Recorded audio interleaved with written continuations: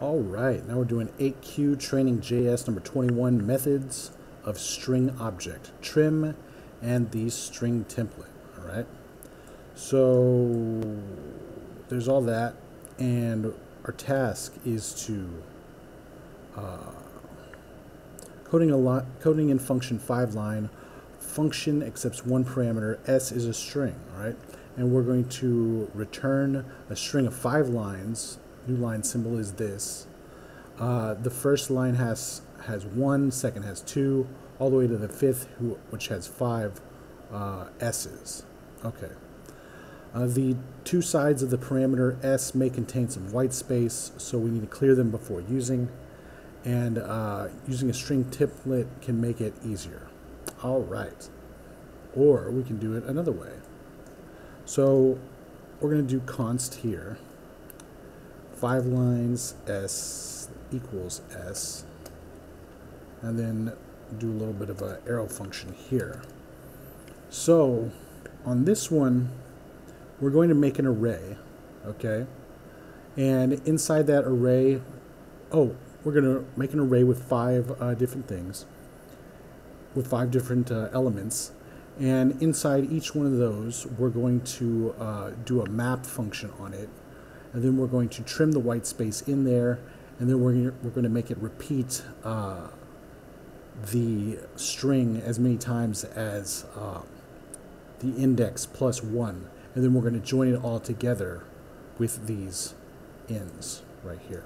Let me show you what I'm talking about. First, let's get an array bracket right there, and to create the array, we're going to make an array constructor, which is the constructor used to make an array. All right, so we're going to say array like this, and the syntax in this, anyway, you can put array and then array length. That's what we're going to do, yeah. So array length 5 right there. All right, now to make this actually a thing, though, we're going to have to use the spread syntax, which allows an iterable such as an array expression or string to be expanded in places where 0 or more arguments are expected. Okay, so we just go ... and now it's good to go. Now we can just treat this as if it's an array with 5 indexes.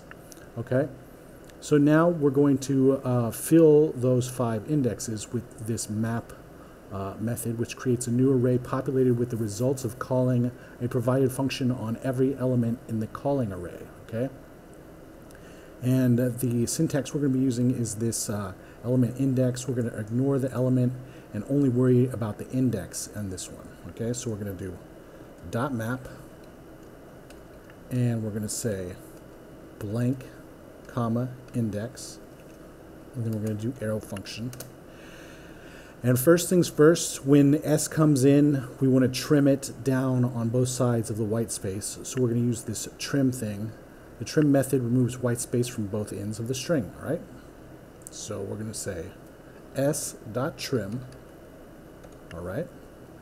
And then we're going to want to repeat it. So we're going to use repeat here, which the repeat method constructs and returns a new string which contains the specified number of copies on the string. So repeat and then the count right there. All right, so we're going to say .repeat, and the count is going to be the index plus 1. So index 0 plus 1 and whatnot. So index plus 1. All right, now that we've got that done, we're going to need to join all of these arrays that we just create, all these elements together, and have this /in in it. So we're going to do .join, and the join method creates and returns a new string by concatenating all of the elements in an array or array-like object separated by commas or a specified separator string, and that string is going to be that /in. So we're going to say .join. Here's the string inside of it /in. Let's see if this works. Test it out. Perfect. Attempt it. Perfect. Submit it. All right, my solutions, just me, very much pleased with this, best practice in my opinion, and we'll see you next time.